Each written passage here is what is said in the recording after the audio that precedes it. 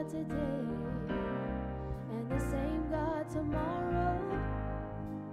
Help me see the victory you already see. Let my faith be today what it will be tomorrow.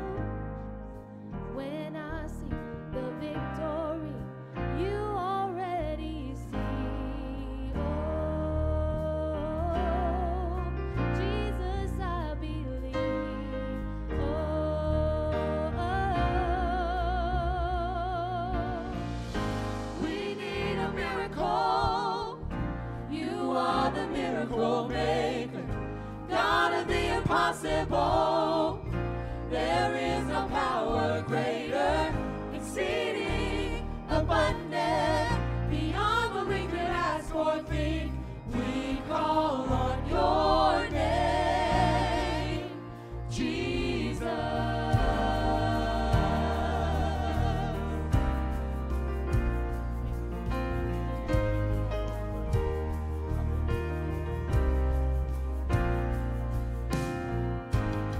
By the power of your name, and all for your glory, the sick are healed, the soul is filled, the battle has been won. On your promise I stand, and in faith I believe it. And what I pray in your name, it's already done. Oh, let your will be done. Oh,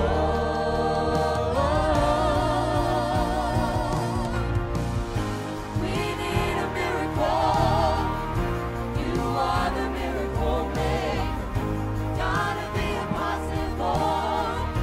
There is no power greater, exceeding abundant, beyond what we could ask or think.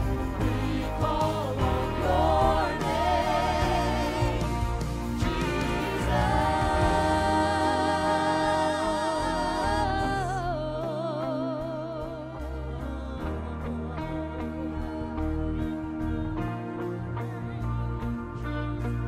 In the waiting, you get the glory. And in the healing, you get the glory. In the breaking, you get the glory. And in the breakthrough, you get the glory. In the waiting, you get the glory. In the healing, you get the glory. In the breaking, you get the glory. And in the breakthrough, you get the glory. You get the glory. You get the glory. You get the glory. You get the glory. You get the glory. You get the glory. You get the glory. You get the glory. You get the glory. You get the glory. You get the glory. We need a miracle. You are the miracle maker, God of the impossible. There is no power greater, exceeding abundant, beyond what we could ask or think. We call on your name. We need a miracle. You are the miracle maker, God of the impossible. There is no power greater, exceeding abundant,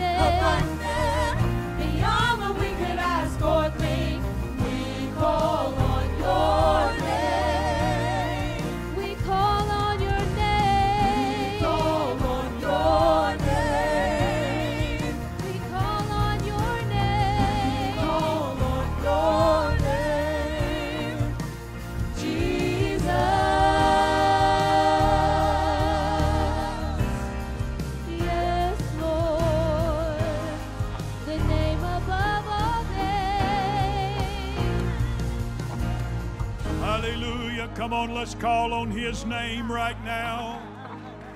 Lord, we call on your name. Hallelujah, hallelujah, hallelujah. We call on your name, Jesus. Praise God, praise God.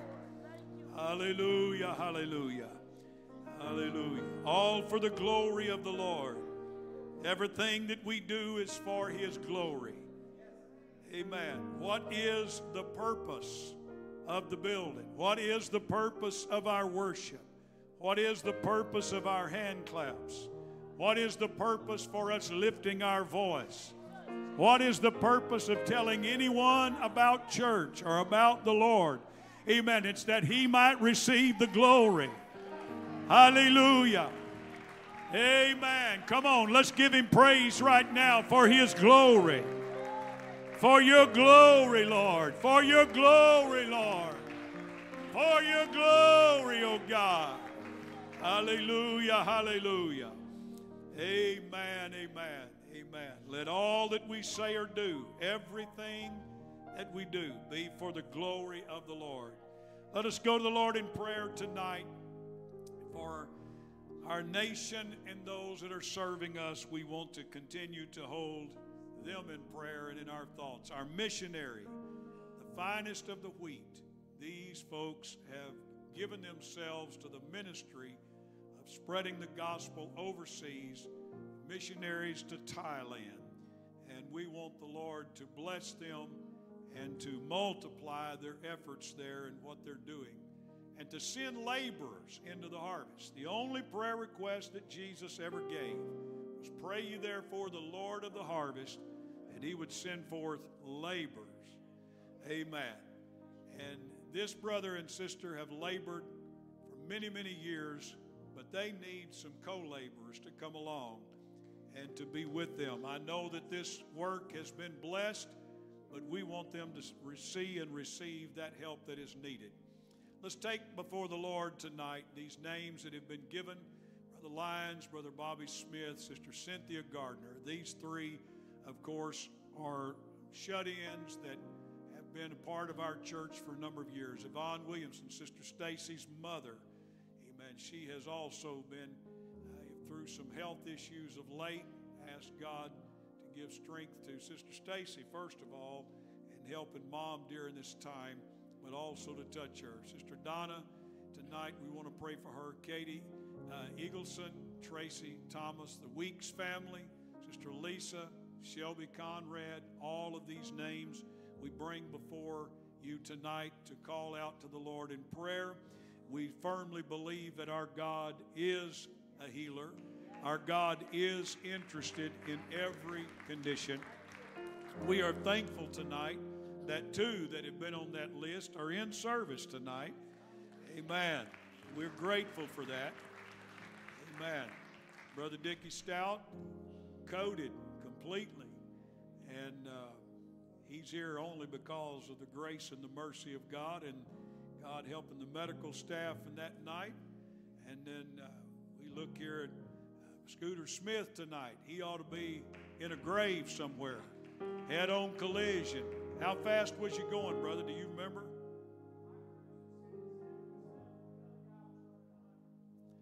So you have a head-on collision. You're doing 77, and the other vehicle doing 100 miles per hour. And here he is. Amen. He's lost a little weight. Didn't make you any better looking, brother, but here you are. You're in church tonight. We're thankful, amen, that the Lord's hand is a protector. Amen. Amen. Ain't God good? Praise God. Praise God. Let's go to the Lord right now. If you need prayer for your body, you're welcome to come to the front at this time. We will lay hands on you and pray over you tonight for any need that you have, and the Lord will touch you. Let's join together right now, calling these names out before the Lord in prayer. Father, we come to you tonight. You're knowing every need that has been given and is associated tonight. I'm asking and I'm believing right now in the name of Jesus for the touch of your hand, O Lord, tonight, in Jesus' name. Hallelujah, hallelujah.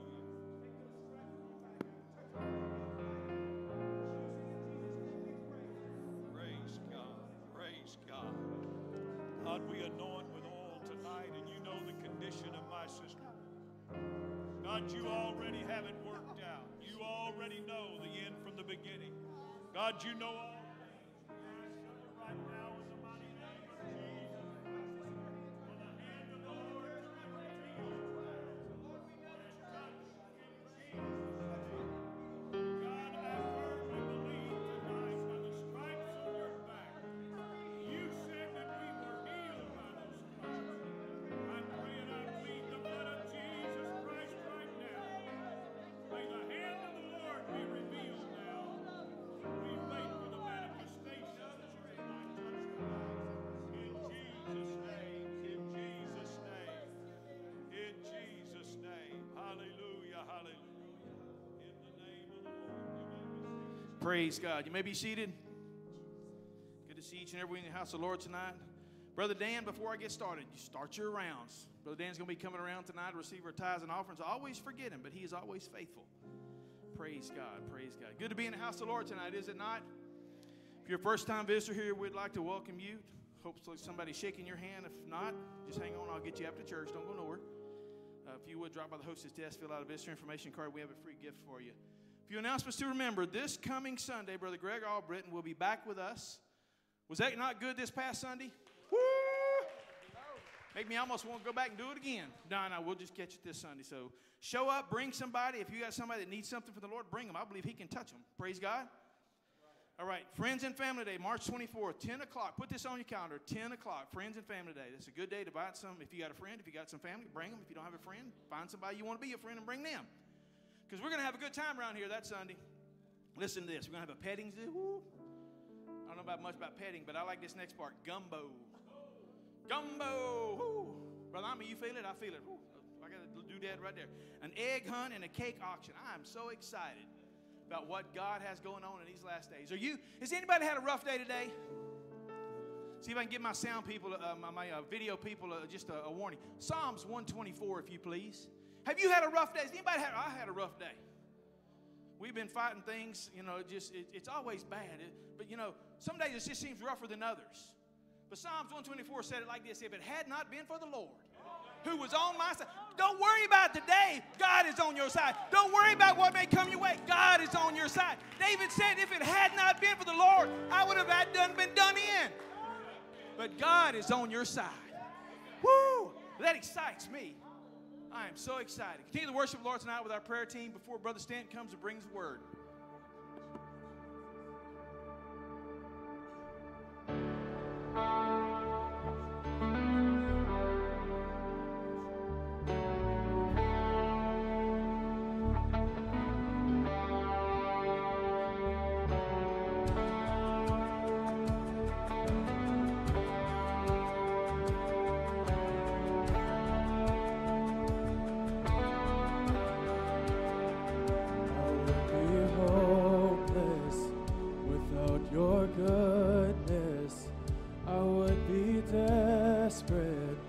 Without your love, slave to the darkness, if it wasn't for the cross, you have won me with your kindness, chased me down when I was lost. Oh, but where would I be if it wasn't for the cross? Hallelujah. Thank you, Jesus. I was a prisoner. Now I'm not. With your blood, you bought my freedom. Hallelujah for the cross.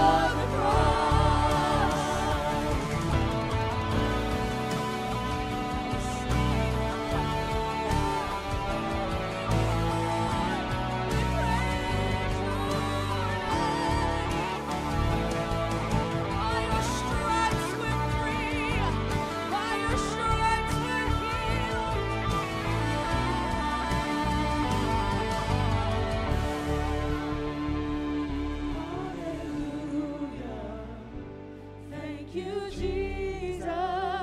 I was a prisoner. Now I'm not.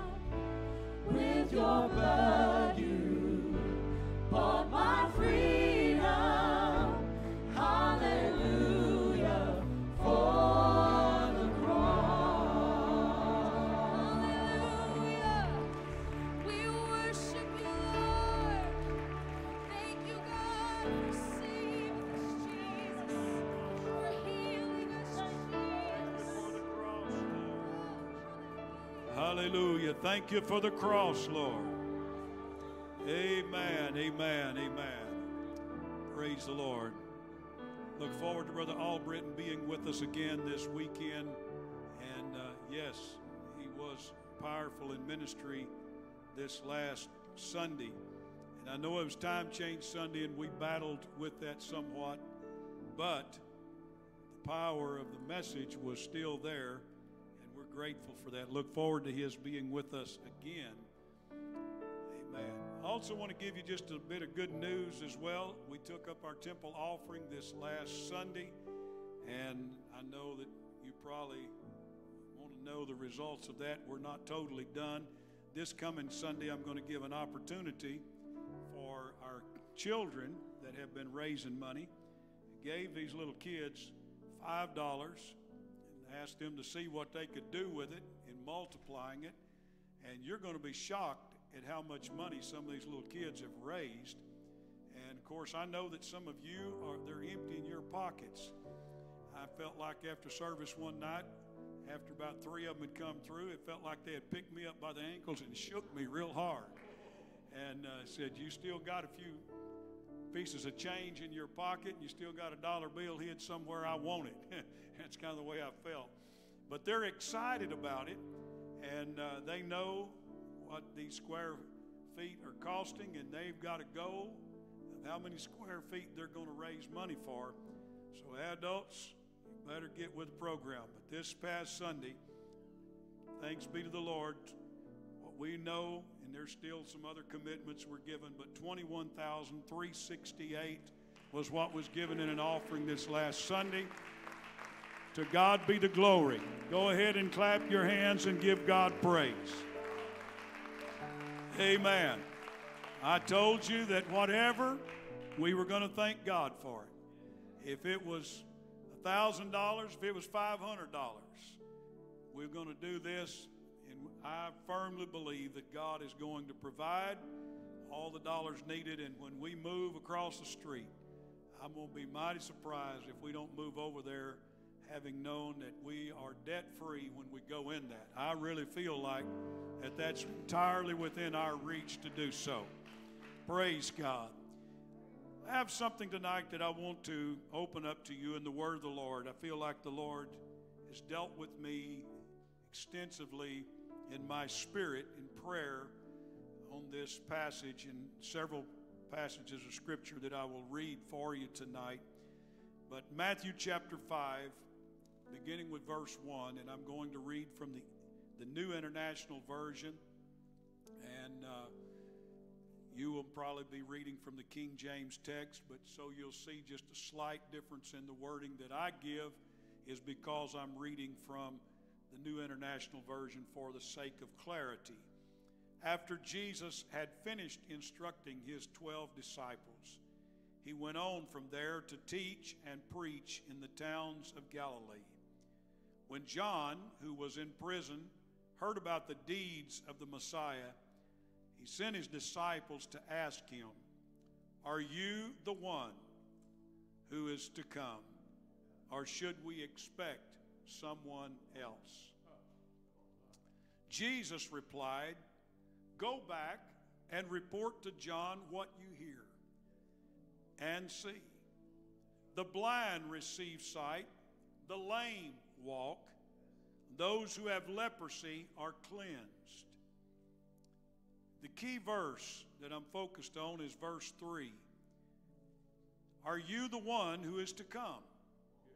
Or should we expect someone else? What I want to speak to you on tonight is I'm going to end it, and you'll understand why the title when I end this tonight. But I want to end it with the statement, that thy faith fail not. That thy faith fail not. I want to take you tonight, if I may, for the next few moments from doubt to assurance. I want to lead you in the Scripture from a position of doubting to a position of assurance. And everybody said amen. You may be seated. God bless you. Thank you for standing in honor to the reading of the word of the Lord tonight. Amen. My spirit was somewhat troubled last night. I didn't rest as well as most times that I do. I was awakened several different times with these thoughts in my mind, and I kept on as if I was hearing the Lord speak unto an apostle, saying, I have prayed for thee that thy faith fail not. And because of that, it began to go deeper into my spirit, and I began to open up the Scripture to try to see for a connection point of what the Lord was trying to speak to me. And I do know some of the reasoning and the purpose of why I felt the Lord speaking to me. But I know that the Lord allows me many times to be troubled or to feel things, because only as I feel them do I begin to become empathetic, sensitive to the needs of people and what they're presently going through. We all are living in a world right now that there is the ever-present potential for doubts to rise and surface in our mind. And you don't have to be very perceptive in life to figure out that there is a lot of things going on in the world right now that creates a questioning and a doubt. Today, I was at an auto repair place here in town, and there was a group of men that were sitting around, and one lady, and she kept everything right for me. She wouldn't have let them get to speaking language that was not pure for the preacher to hear. And when one of them would slip and say something, she was, shh, and the preacher's here. You got to talk right. And I don't know who she was, but I liked her real quick because she was looking out for me. But every child of God, every one of us who serves the Lord at some time or another in your life, you're going to enter into a state of doubt. While traveling down through the rivers of your spiritual Christian experience, you're going to come through these rivers, and there's going to be times that there's a curve. And then out of the curve, as you come, there's a sandbar. How many have ever went up and done the canoeing down the river? You know what I'm talking about. When I went the first time, it was a year of drought, and the Whiskachita was definitely, it wasn't the time to do it. The sandbars and the trees, and we had to get out, and we had to pull the canoe over all that stuff. And what started out to be fun, very quickly, it began to be something that we dreaded. And that's kind of the way our living for God is. Things can be moving along quite well. We're rowing and paddling our little boat and going down the stream, and then all of a sudden, there begins to be a straight section that is ended by a curvature and then sandbars and all of the obstacles that are in the way. Amen. Just checking to see if y'all still awake tonight. Amen. We are human. Every one of us are human. And it is a characteristic of humanity for there to be doubts that surface from time to time. And ideally, doubt does not exist in the land of faith. Doubts are not able to live there. But realistically, every one of us is sitting on a piece of real estate that from time to time, there's going to be doubts that move on to where we're at. Now, I will hasten to tell you that your doubt helps to establish your faith. You may not understand that. You may not see that. You may not want to embrace that.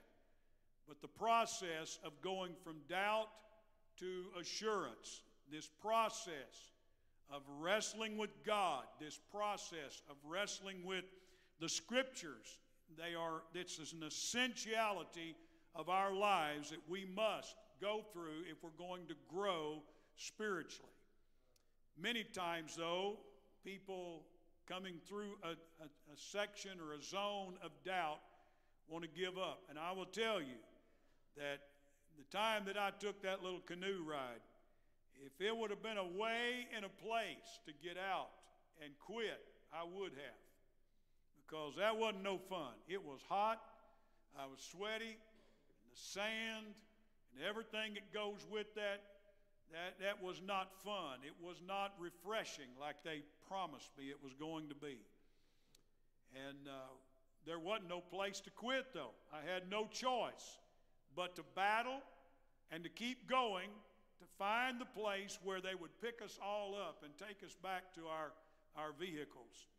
And so I had to struggle with it. And so it is in your walk with God.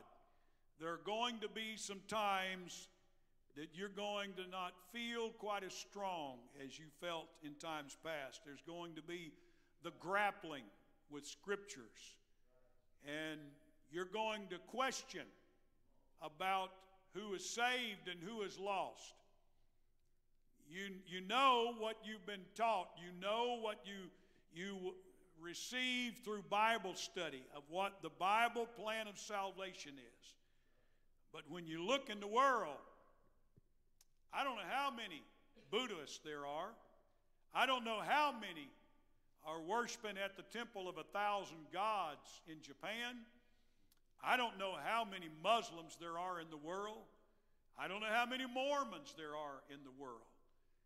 I don't know how many Baptist, Methodist, Presbyterian, Lutheran, Unitarian Church, Pentecostals of all stripes and breeds, and there are many of them, just like there are many different forms of the Baptist church as well. And when you look at the Word of God, and it seems so clear to you when you hungrily begin to seek after it, and you received your revelation of who God is, and you were baptized in the only saving name, you saw it, you felt it, you got a grip on it, and you recognized why you've done what you've done. But after you've served God for a while, you come up against a sandbar of opposition and fallen trees that are in your way that have questions you don't know how to answer. And there is no answer for some questions. The Bible teaches us to avoid foolish and vain babblings. They gender strife. They lead us in a way that will cause us to fall off the abyss, and we'll ultimately not even know what is right, what is wrong.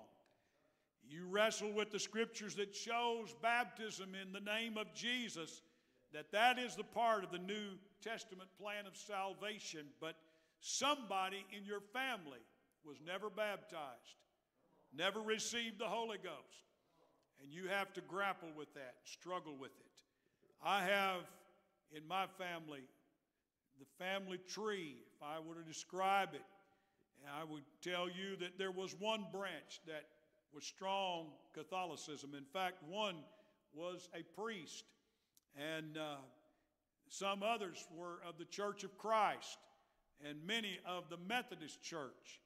And so out of this differing backgrounds, my grandfather and grandmother, they began to grapple with truth and hunger for God. And where they were at, they were not really going to church. And a miraculous healing brought them the revelation of the power of the name of Jesus. My grandmother had become deaf and her ears were healed.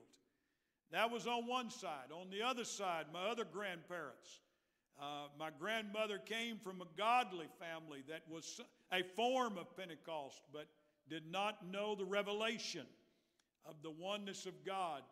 She was in a branch that lived and went strongly with the Trinitarian doctrine. But God gave her a divine revelation about who Jesus was. And she went to her grave embracing it and believing it, while all of the rest of her brothers and sisters and family thought that she had fallen off the end of the world. She had to grapple with that. That was a struggle. That was something hard to do. And there was a lot of suffering there. You're going to be challenged by Scripture that speaks about holiness and modesty. It's going to come. There's going to be a sandbar. There's going to be trees that have fallen in your way that are going to cause you to wonder, does it really take all of that to be pleasing unto God? Is it really there? Well, there's some things that the Bible is silent on, and where it's silent, I do my best to remain silent in that area as well. I may have opinions. I may have a thought because of some things are by tradition, and all traditions are not bad. Some traditions are good. They're handed to us from our Father, and not all Bible or traditions of the church are wrong. Every church has a tradition of some form. Don't matter the church. Everyone does. And we do also. Not all tradition is bad. We have a strong, strong tradition about some things, but there is also Bible that we live and teach and preach.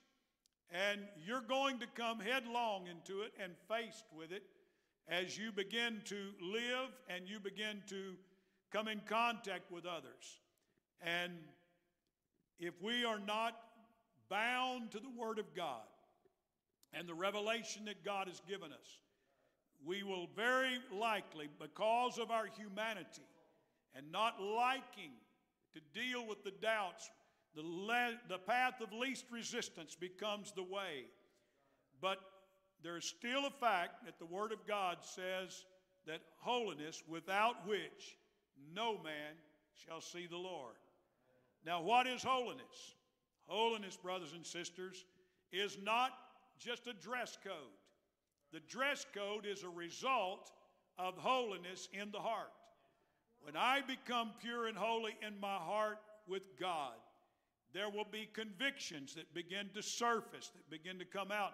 And I'll be reading the Word of God, and I'll say, aha, that's why that Scripture is in there.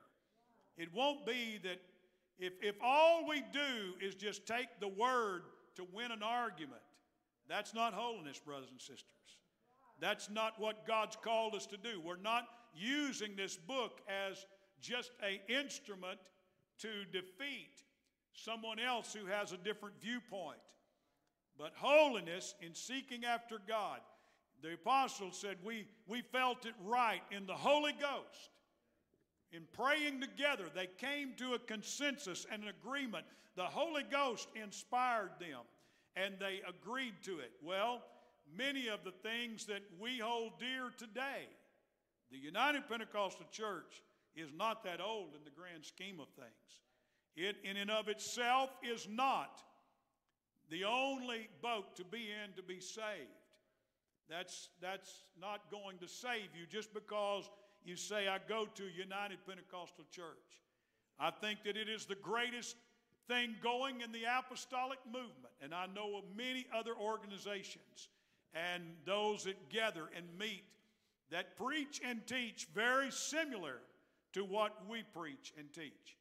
So just to say, because I've got a fellowship card in my pocket, and because you go to a church that has a UPCI pastor and a name UPCI on the sign, that is the only way to heaven.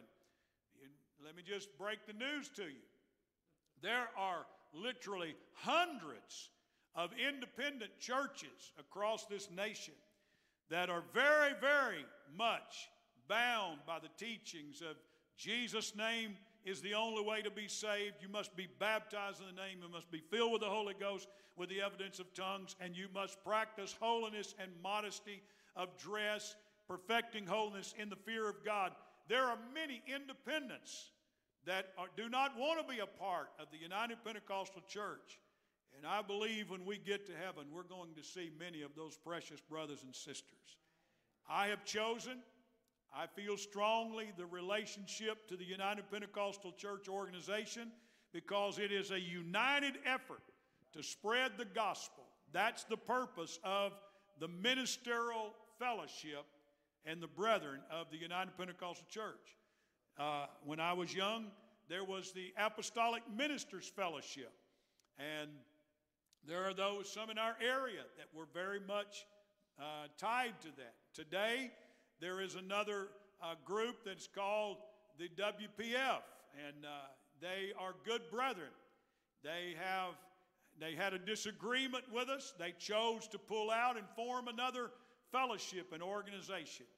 And, you know, they're not against us, so I'm not going to fight them. Anything that's not of God is not going to last. If it's of God, it's going to last. Whatever is formed around the foot of the cross can last.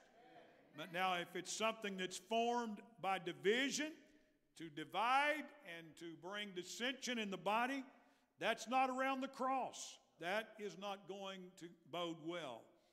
So, if you're going to be challenged by Scripture that speaks about holiness and modesty, and you're going to question things.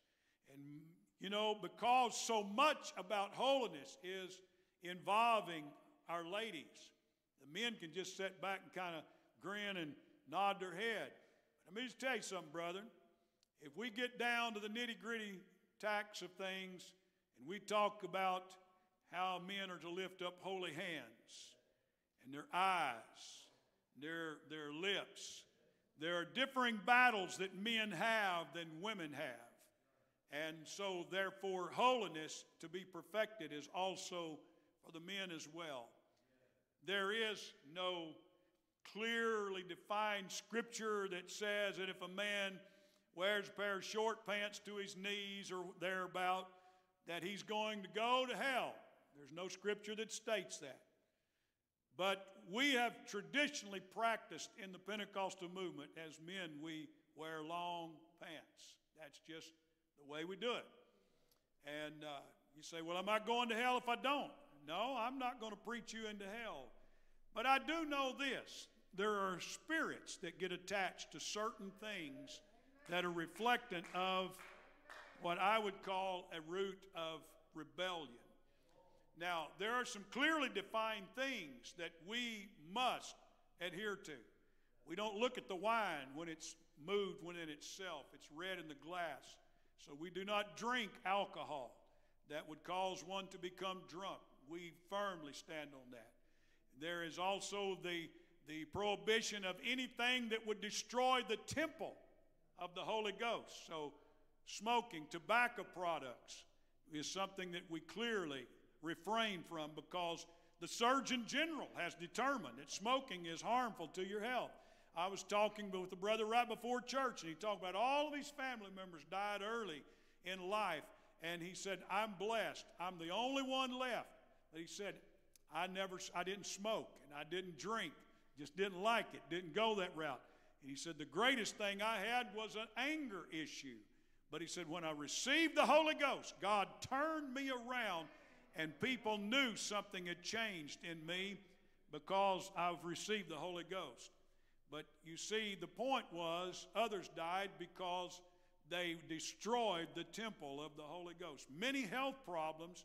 And let me just say this, it is no greater a sin for there to be, and this is where it's fixing to make me uncomfortable, and it's going to make some of you uncomfortable, and you're not going to like it any better than I like it. I'm preaching to myself right now. But there is no greater sin in smoking and then there is in overeating. It's destructive of the body. What we put in the body has a thing. Man, Pastor is digging deep tonight, isn't he? Amen. Amen. But I'm attacking something. I'm going after something. And the purpose and the causes of doubts that come. And let me just tell you this. If you start having doubts about your salvation experience and what you're living, I want to ask you this. Take and examine who you've been hanging out with a lot lately and what you've been reading and what you've been watching. If you'll start paying attention to what you're running with, I've got in my closet a whole bunch of Harley Davidson shirts that I've collected from all over the United States, never been worn. I used to ride a Harley, and I just going to tell you guys, there's a spirit goes with it. If you allow it, you embrace it. Now, if you ride a gold wing, you're sanctified and holy. But there's something to be said about who you associate with. I happen to like boots and hats. I like. When I was younger, I always wore a cowboy hat. Always wore one. From the time I was young, our church had a hat rack in the back, and every man in the church wore a cowboy hat. But it was the ranching country, and it was a way of life. That was the way of life. Boots, jeans, and a cowboy hat. You could wear jeans and a pressed white shirt, and you were dressed up, ready for church. Now, my mother didn't think so. My mother felt that I should wear slacks and I should wear shoes, and she worked on me with that. But you see, what I was around all the time influences me, and so it does with you as well. And without fail, mark down what I'm telling you right now. If you've got a lot of darts of doubt starting to come up in your mind, is it really wrong as a lady if I trim my hair, or if I wear makeup, or and we can go down the list of brethren as well. We can name off. I didn't come to name everything tonight.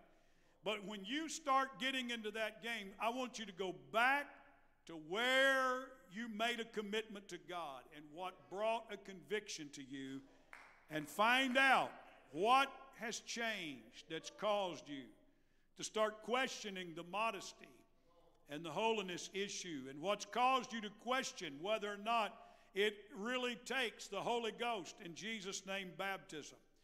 You see, you will experience doubt, and you're going to wrestle with those things, but it is there for your purpose of developing you, and until you bring your will into submission with God's will, you will struggle with it. You will wrestle with it. You will battle with it. You will be forced into this wrestling match, and you're going to have to come to grips with it. There is a disparity between what the Bible teaches and what most of Christianity does. I'm just going to tell you, there's a big difference. There are some huge, huge churches, what they call the super churches, that are filled with thousands, 30,000, 40,000 fill those buildings. But you're hard-pressed to ever hear anything corrective from the Word of God about how we are to separate ourselves from the world to draw nigh unto God. And I'm just telling you tonight that modern-day Christianity and true Bible salvation, there is a great chasm between the two. Amen. It is perfectly acceptable for you to spend days with your Bible open, wrestling with God for an answer. Isaiah 1:18 says, "Come now and let us reason together, saith the Lord. Though your sins be as scarlet, they shall be as white as snow." Amen. Though they be red like crimson, they shall be as wool. This is the Word of God. There is a great difference between doubting and being rebellious. It's not wrong to have doubts, but rebellion is as of the sin of witchcraft. When John was put into prison, and we read this tonight, his faith was shaken so deeply that he even wondered about his own purpose as the forerunner of the Messiah. In Matthew 11:3, I read to you tonight, he said, "Are you the one who is to come, or should we expect someone else? So I introduce to you now the one that is called Doubting John. We don't talk about him. We talk about Doubting Thomas. In fact, we're in the season to talk about Doubting Thomas, coming here real quickly in the next 2 weeks, the Easter time, and after Jesus comes back. And Thomas, he came and he had a revelation of who he was. We hear about him, but we don't hear much said about John and his doubts.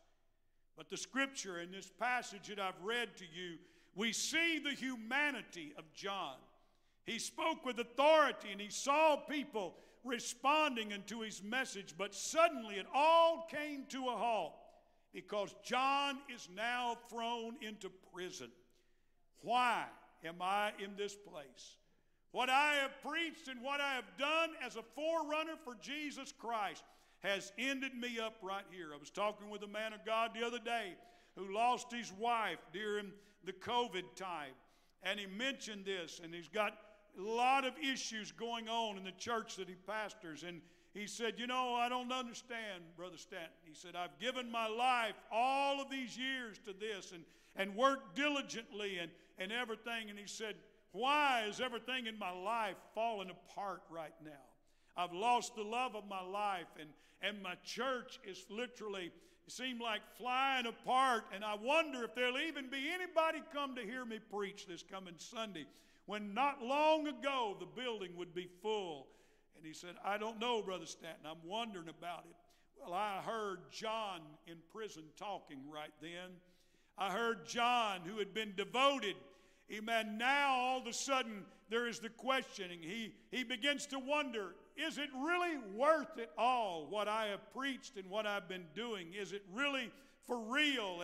And for the first time he experiences the doubts. I also preached to you some time ago, and I remember the message and the passage that came into my heart where Habakkuk, amen, spoke in Habakkuk 1 and verses 2 and 3 and several passages jumping down through there. And he said this, he said, how long, Lord, must I call for help? For you do not listen, or cry out to you, violence, but you do not save. Why do you make me look at injustice? Why do you tolerate wrongdoing, Lord? Are you really everlasting? My God, my Holy One, you will never die. You, Lord, have appointed them to execute judgment. You, my rock, have ordained them to punish. Your eyes are too pure to look on evil. You cannot tolerate wrongdoing. Why then, Lord, do you tolerate the treacherous? Why are you silent while the wicked swallow up those more righteous than themselves? I will stand at my watch and station myself on the ramparts. I will look and see what he will say to me and what answer I am to give to this complaint. You see, Habakkuk came to a point of questioning also.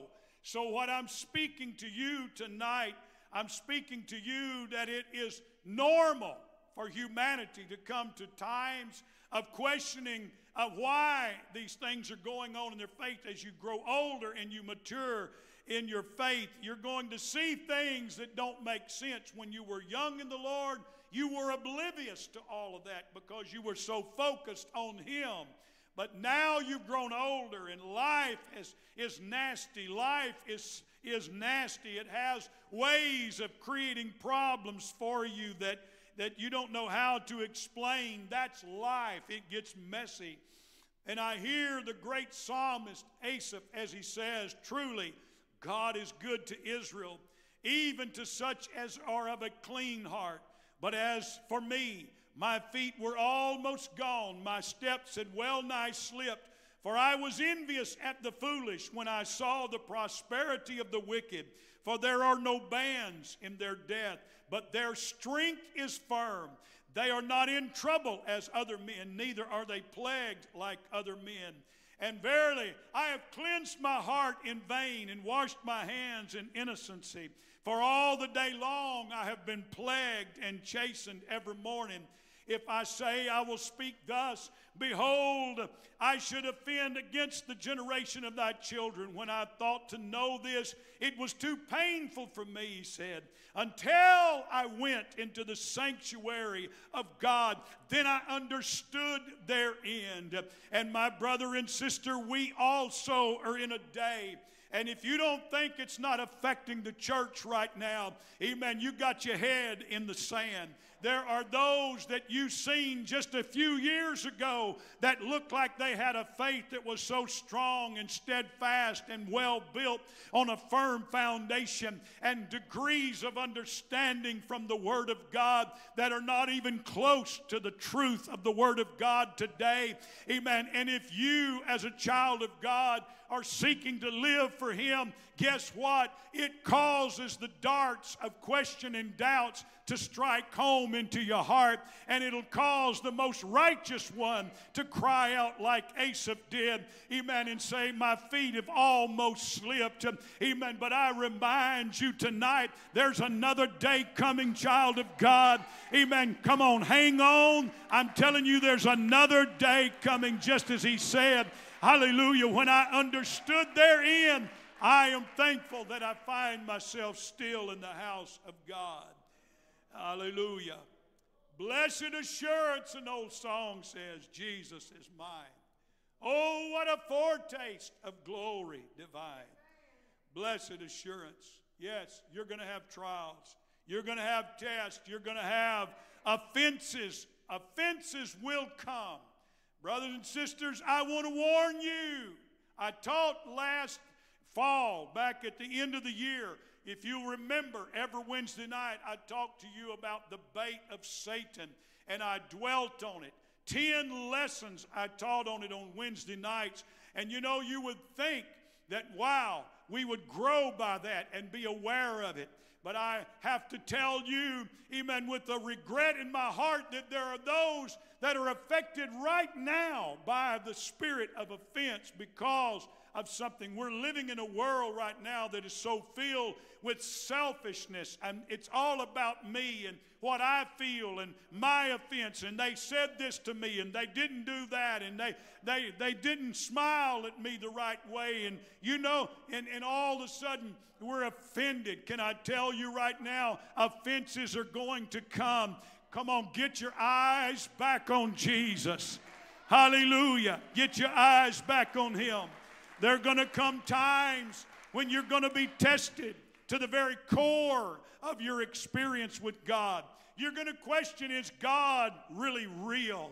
You're going to question why I cannot see God doing anything.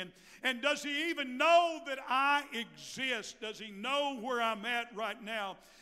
All of these rules and restrictions, are they really necessary? After all, there's millions in the world that see things different. They have their own Bible. They have their differing faith. And you know, let's just live and let live and get along. And this has been going on for generations, brothers and sisters. Amen. John wanted to believe, and he felt like he did believe, but he was tormented and nagged with the doubt that came into his mind. And so he blurts it out and says, are you the one who was to come, or do I expect someone else to come? Amen. Was that Holy Ghost experience at the altar and the baptism in Jesus' name, that warm, hot feeling that came on me, was that real, or do I look for something else? Well, I want to tell you tonight, yes, it's real. It's real. I know it's real. This Pentecostal blessing, I know it's real. Hallelujah. It would be so wonderful if we could live in a world where doubt was impossible. But if we lived in a world without doubt, we would also live in a world without faith. And so in order for me to have faith, I must also have doubts. For only when I work through my doubts in the Scripture and in prayer is my faith strengthened so that I grow and know the Lord. I want to take a big time out long enough to say to every one of these precious elder saints that is in this house tonight, I love you. I respect you. I thank God for you because you've gone down the trail of many trials and tribulations, and you stay faithful to the house of God as you were taught by a man of God many years gone by. I want to tell you tonight, it is my intention, praise God, I was taught these things. They were ingrained in my heart. And yes, I've dealt with my own battles of doubt and wonder, is it really worth it? Amen. Do I keep on preaching? Nobody seems to be listening. Amen. They walk away with little or no warning, and I'm made to feel like that my burden for them,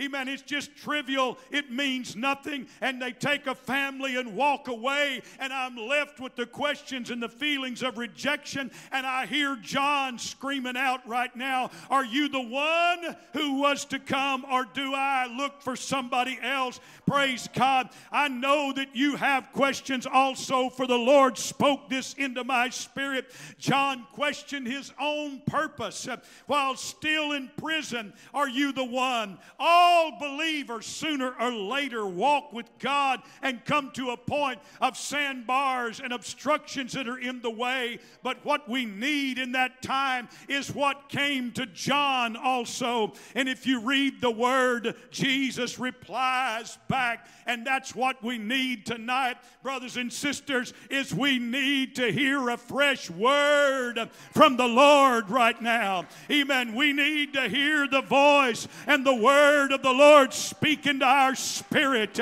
Amen. Jesus said, I want you to go back to John, and I want you to tell John what you've seen. Amen. The blind received their sight, and the lame are walking, and those who had leprosy are cleansed. Sometimes we just need to hear, amen, the mouth of God speak it to us again. Come on, John, I know you're weary. Amen, I know you have doubts, but come on, I still hear it. The lame are walking, the blind are receiving their sight, and the lepers are cleansed. Praise God. How many times have you come to church and the preacher has preached a message and you sat there in shock and awe because what he preached was exactly what you've been dealing with that day, and you wonder, how did that happen? I'll tell you how it happened. It's the voice of God giving you the message, John, to tell you that I'm still on the throne. I'm still performing miracles. I have not changed. I'm still the same God today that I was yesterday. Oh, hallelujah. Come on, would you praise the Lord again right now? Praise God, praise God. Praise God, praise God. We need to remember what Isaiah wrote in Isaiah 35:3. Strengthen those who have tired hands. Encourage those who have weak knees. Say to those with fearful hearts, be strong and do not fear, for your God is coming to destroy your enemies. He is coming to save you. Oh, hallelujah. That enemy that's rising up against you, amen, God is coming to save you. Amen. Faith comes how? By the hearing of the word of God. And so the word is going forth tonight. The lame is walking and the deaf is hearing. Upon hearing that report, it's likely that John remembered the words of Isaiah in Isaiah 35:5, where he said, then will the eyes of the blind be opened and the ears of the deaf unstopped. Then will the lame leap like a deer and the mute tongue shout for joy. Water will gush forth in the wilderness and streams in the desert. Praise God. Each positive report strengthened his confidence in the Lord. So I ask you again, who are you hanging out with? And who are you giving your ear to? Amen. If you're looking at things on social media that all they can do is find the negatives and the bad things about, amen, everything that's gone wrong in a church somewhere, it's going to begin to affect you and it will drag you down. But I remind you, the lepers were cleansed, the dead were raised, The poor had the gospel preached to them. And somehow, amen, the prison didn't quite have enough strength to hold them. It only could hold them for a short time. Praise God. I'm telling you, God's coming to deliver you. He's coming to pull you out of your doubt and set you back in faith right now. If you believe it, why don't you give a praise unto the Lord again right now? Oh, hallelujah, hallelujah, hallelujah, hallelujah. Amen, amen, amen, amen. Glory to God. So, doubting John, he had a time in the prison, and he was there, and he was wondering, is it really worth it all? But he received a strong assurance that came to him from the hearing of the Word of God. This is why that oftentimes when I speak to the young people and you hear me preach it, and I talk to you about 5 things that'll make you strong. When somebody is weak and they start telling me they want to quit and they want to give up, I bring out these 5 things and I ask them, amen, to examine and tell me, what areas are you weak in? What areas have you not been fulfilling? What about your prayer life? When's the last time you was in the prayer room and you prayed until you prayed through? Amen. What about the reading of the Word of God? When's the last time you really just sat down and you read the Word and allowed the Word to speak to you? Amen. What about your giving, your tithes and your offerings? Amen. Amen. These top 3 things right there. Amen. If you fail in any one of those 3 things, I can tell you also automatically, I don't even have to know anything more. I know there is a spiritual weakness there. And without fail, when people come to me and they're questioning their faith and they're talking about leaving the church, I ask those top 3 questions of 5 that I go through. And in every case, they always are failing on those top 3 questions. They're not going to the prayer room. They're not reading the Word of God, let alone with husband and wife praying and reading the Word of God together. Woo! I'm preaching right now. I'm preaching right now. Hallelujah. Do you want to be saved or not? If you want to be saved, you've got to have a shepherd, amen, that will preach to you and can speak to you. Praise God. I mean, just tell you right now, as long as you're agreeing with me, it's all good, but you'll know when you're under submission. And that's when I preach to you and ask you to do something you don't agree with and you don't like. You'll know then whether you're under submission or not. Submission is not submission until you're asked to do something that you don't want to do. And then you find out if you're submitted unto the man of God that's been placed in your life. This is one of the areas of issue today. Nobody wants to have anybody speaking into their life. If I cannot speak clearly to you, even sometimes if it is offensive, I can't be your pastor. I can't take you to heaven. Amen. You just got a preacher.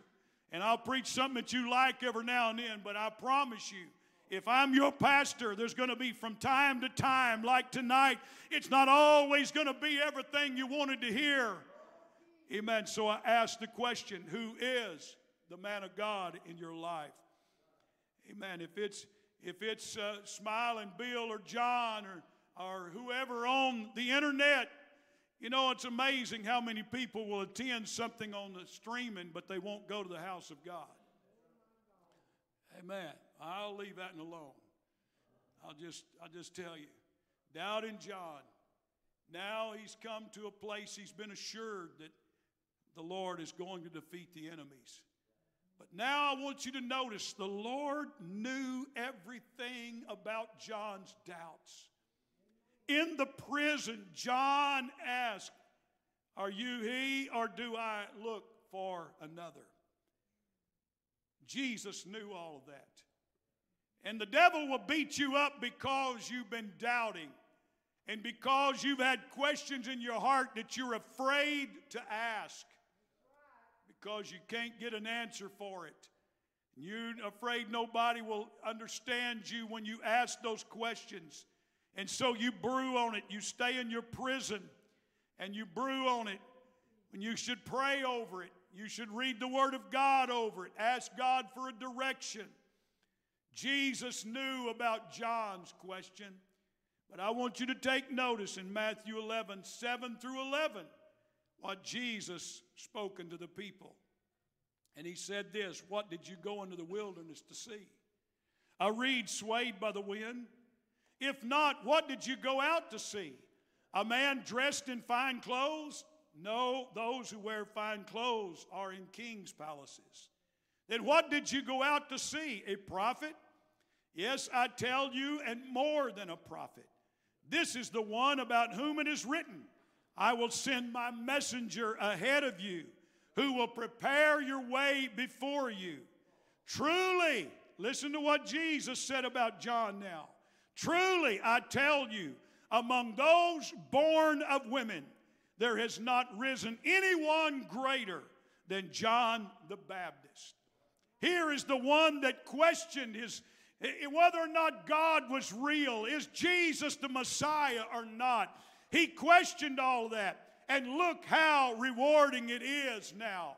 The Lord begins to bring commending words about John.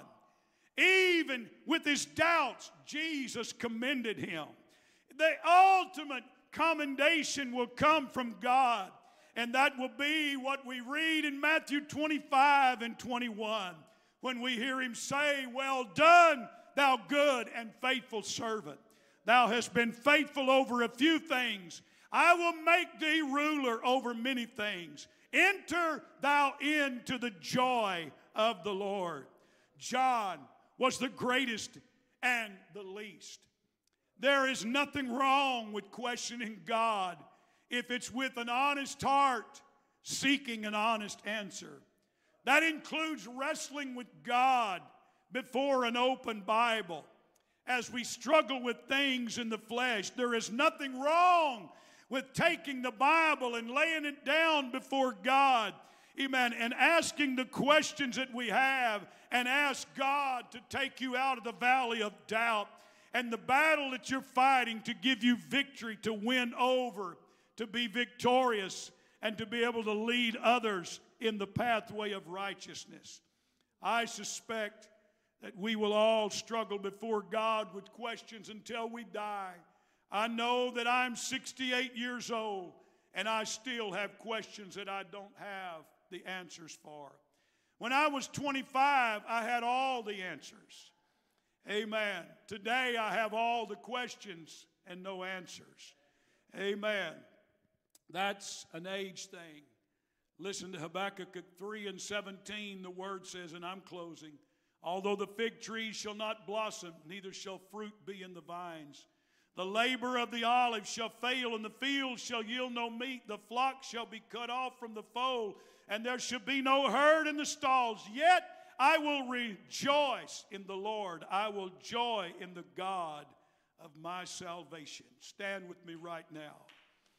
Amen. I'm asking everyone that is physically able, you can do so. I want you to come and stand across the front here. Amen.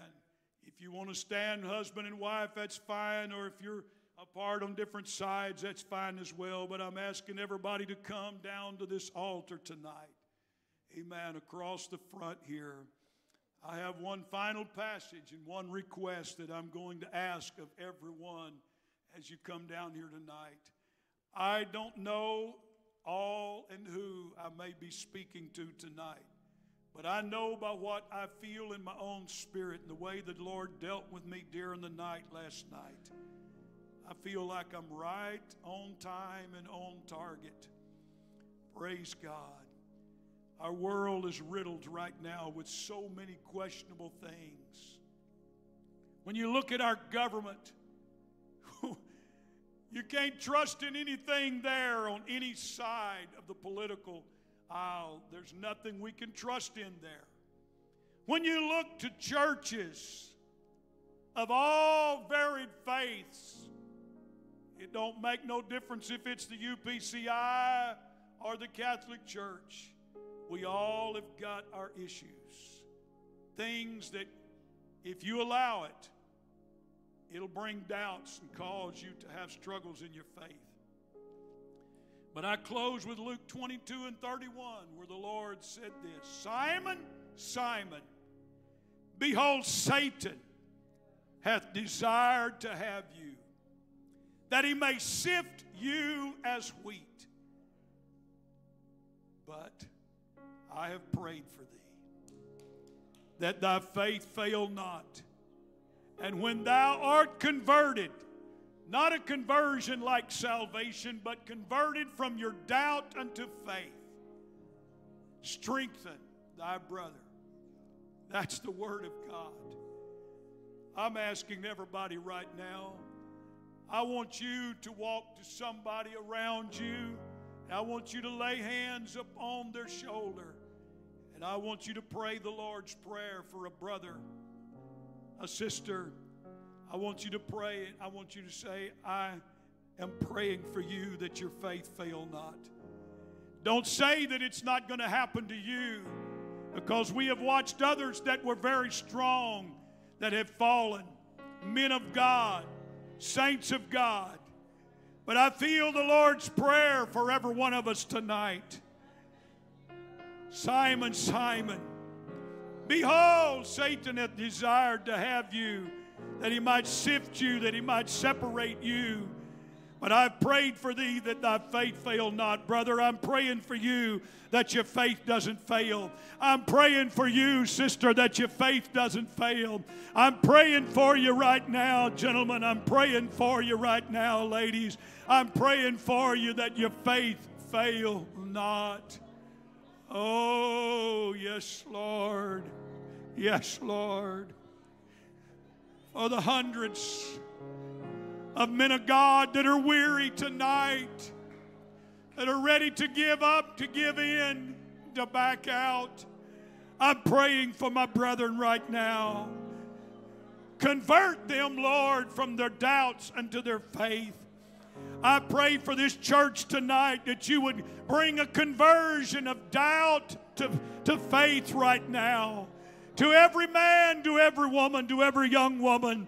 Amen. Lord, I pray that you would shield our eyes and that you would protect our hearing and that you would strengthen our walk with you, oh God, that you would heal and bring healing to the lame man or woman. Amen. That you would give strength to the word of the Lord through our lips. I am praying for you that your faith fail not right now. I pray right now, saint of God, that you would pray in the Holy Ghost for a brother or a sister. You don't know the battle that they're dealing with right now. You don't know what doubts have been coming into their mind. Pray for them right now that the work of the Holy Ghost would bring a conversion of faith right now. Take us from doubt and take us, Lord, to the place, amen, of faith, I ask in the name of Jesus. God, I know the confirmation you gave me today. Oh, La Mariana, Mariana la Rana Mondo.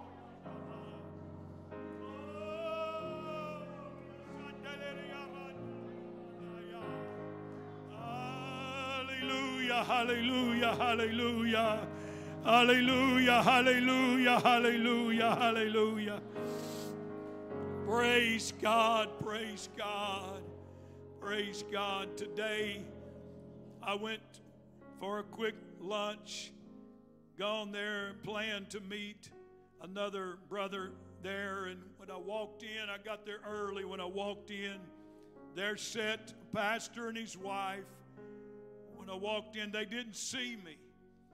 I walked in and I got by them. It dawned on me who I was seeing. I went and got my table and sat there for a moment, and it really began to settle in on me that what I seen on the faces of these two precious servants of the Lord was weariness, just wore out, tired. I got back up and I walked around back over there to them, and no way they know what God's been dealing with me on. But as I asked, how are you doing? Both of them readily confessed, Brother Stanton, we're so tired. We're so weary. We just feel like we're not doing anything at all for the cause of the kingdom of God. All we're doing is just propping up a few people, they never seem to grow or overcome. And truthfully, Pastor, they're tired also.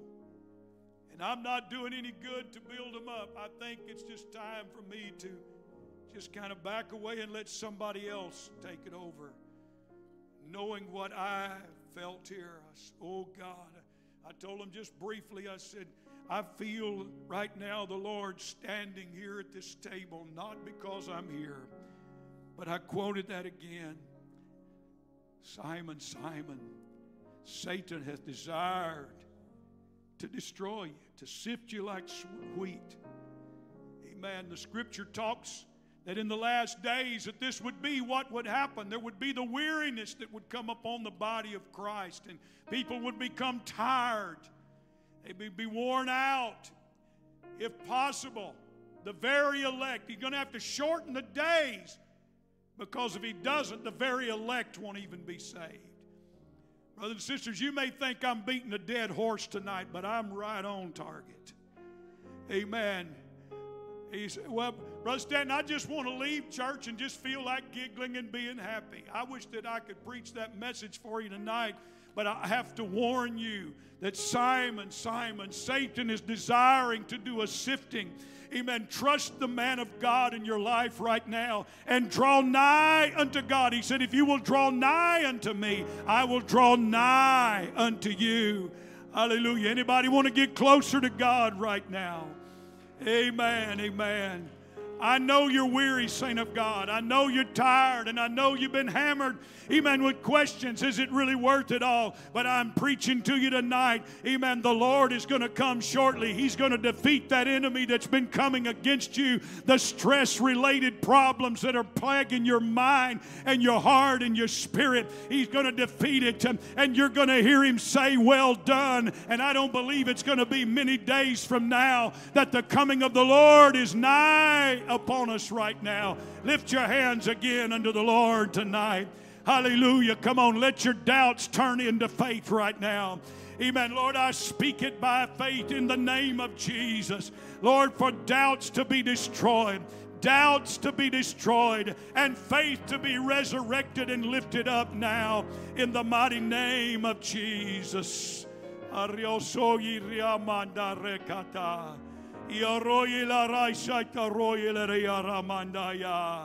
Hallelujah, hallelujah, hallelujah, hallelujah, hallelujah, hallelujah. Amen, amen, amen, amen. Just because you can, throw your hands up again and let God hear your voice. Amen. Why don't you give the Lord your assurance? Father, I'm going to keep walking in the path that you have given to me. I'm going to stay true unto the calling. You called me out of a world of sin, and you established me in the pathway of righteousness. I'm going to stand steadfast and true in the name of Jesus. Hallelujah. Oh, yes, God. Yes, God. Yes, God. Praise the Lord. Praise the Lord. Praise the Lord. I cannot encourage you enough to encourage one another. Number one, by your prayers for one another. But encourage one another with words of encouragement. A phone call from time to time. Brother, just wanted you to know I prayed for you today. Sister, just wanted you to know I was thinking about you and I prayed for you today. How's it going? You're going to have a better day today.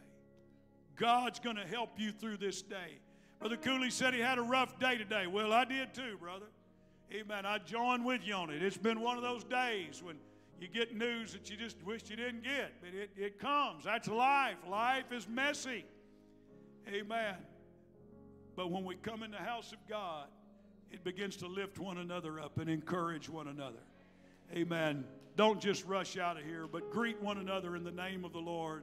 Amen. In Jesus' name. God bless you. We'll see you Sunday. Going to be a great day, Brother Albritton will be speaking to us, and I believe he's going to have an anointed word for us.